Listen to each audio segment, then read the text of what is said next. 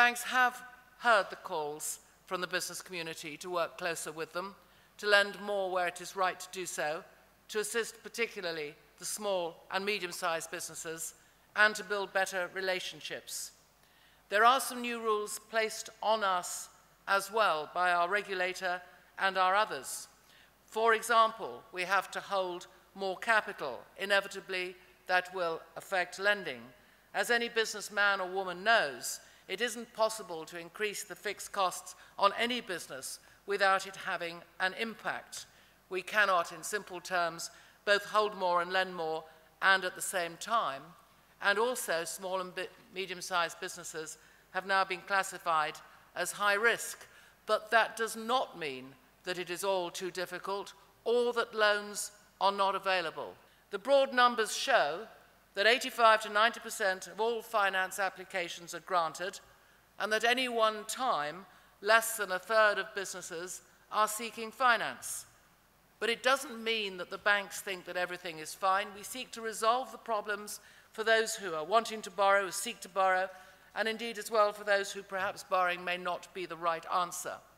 Confidence is vital. I mean, it's vital for us as individuals, and of course individuals run businesses, so that confidence piece is absolutely essential. And there is some developing. It tends to be patchy, and it tends to almost be as if somebody who's feeling more confident thinks that they're the only bright light in a dark pool, and it's not the case.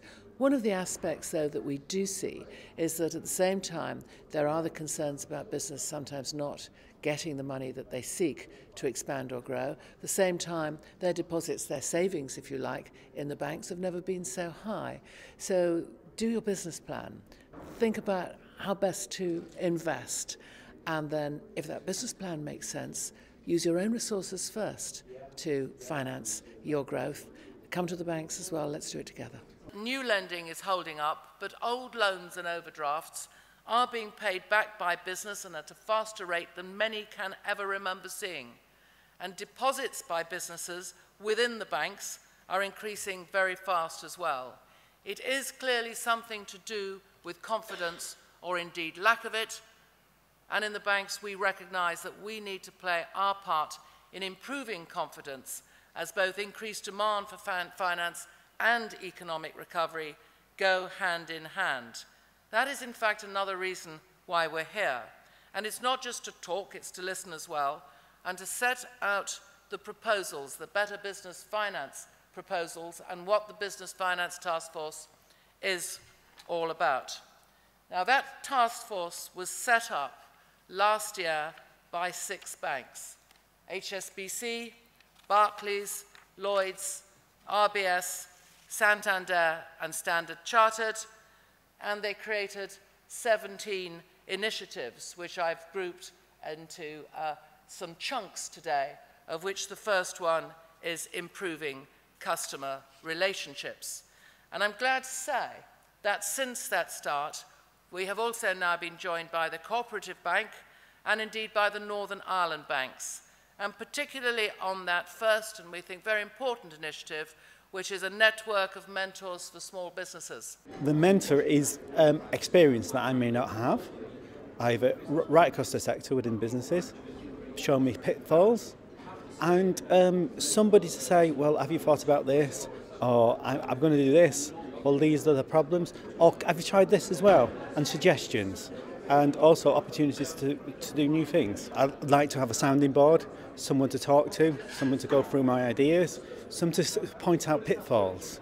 I mean, that would be really useful for myself. When you're running often small businesses, you're just trying to survive the day, you're running fast, you've got 50 things on your to-do list, you never get through them all, and therefore you don't actually step back and think about your business, which is actually the most important thing to do.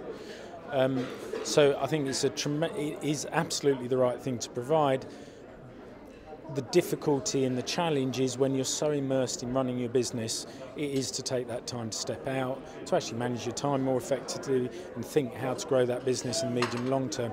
So the challenge is really the really busy people that you want to get to who will benefit from the mentoring program are so busy doing it that they may not step back and actually embrace it. And I think that's probably the main challenge. So as a service, I think it's a tremendous one. Getting it across to the right audience, I think, will be a challenge for everyone. Mentors supplied by the banks are for finance. 250 are available. They're attached to not-for-profit organisations, and they're free for the business community. 250 available now, aiming for 1,000 by this time next year. And again, we've been well helped by the British Chambers of Commerce and by the CBI. And Sveti has been doing the accreditation, so you know that people have hit the right standard. Sveti are here today. I thank them for that. But the portal also gives access to another 40-plus mentoring organisations with some 10,000 mentors available. The next one there is a lending code for businesses with turnover of less than 2 million. That's a code placed upon the banks about how we interact with the smaller businesses, and some principles for the larger businesses. And of course, if the finance isn't what you were seeking or you don't get it, there's an appeals process there now as well. It's transparent. We tell you about it, there's information in the banks, and it's got an external reviewer, and it's also got an external operational reviewer. So independent people and entities making sure that we do it right. 12 months before you need refinancing is really the time to start discussing, because then we know what it is that you want, you know what it is that's there in the way of finance. There's a process and procedure that's in place in good time. As has already been mentioned, there's a £2.5 billion business growth fund to fill that equity gap.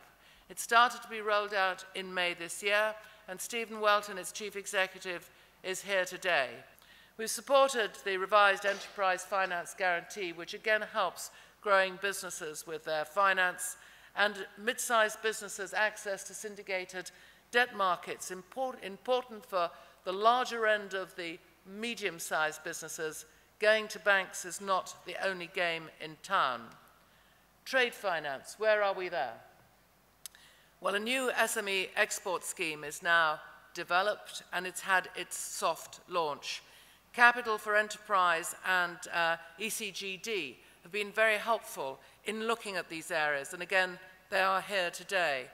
Yes, we've got to influence the Basel capital rules, the regulatory piece that I'd mentioned earlier, but these new products for helping with that trade finance are not just about the larger end, they're about the smaller end, and they're not just at the point at which you do the deal and you need to export either. It's more of a broad-based look at that whole area of trade finance and improving products, and a particular interest in it is being taken by Lord Green, who's the Minister of Trade, and of course he comes from the banking industry, so if you like, he knows both sides of the story. Better information for customers, because it's all very well having a few new ideas and putting forward proposals and rolling out initiatives, but we have to properly inform as well. Some obvious things are there on that slide: signposting alternative sources of finance, improving customer information. Bringing it together, we have put in place a dedicated website, www.betterbusinessfinance.co.uk, again getting thousands of hits, links to other information, but it's not a static website. We keep on putting more information on it, more ideas, more things that the business community, as and when they want it, and as and when they tell us they would like to see it together. I think it's crucial for banks to be listening to businesses in this way rather than talking at businesses, and I think we've got to repair relationships on both sides. I think there was a horrid period where banks were casinoing and actually we were going in as sort of people who were obsessed with gambling, and we've broken away from that. And I think any kind of communication, listening and talking on both sides. What's the old phrase, you have two ears and one mouth, and use them in that proportion, and I think the banks are demonstrating that through this range of events, and I would encourage them to do it some more. Well, I think that there's something very important about taking the banks to the businesses rather than expecting business to come to the banks. And the clear reason for going around the regions is that is where all the small and medium-sized businesses are. We also want to fly the flag to say banks are open to lending. And lastly, we need to hear, and they need to hear, exactly what it is that is causing concern across the business community in the different parts of the country. So put together, I hope that it not only does all those things, but also it leaves a lasting and proper set of arrangements in the various towns and cities that we visit, so it improves relationships, and that can only help improve the economy and the economic recovery.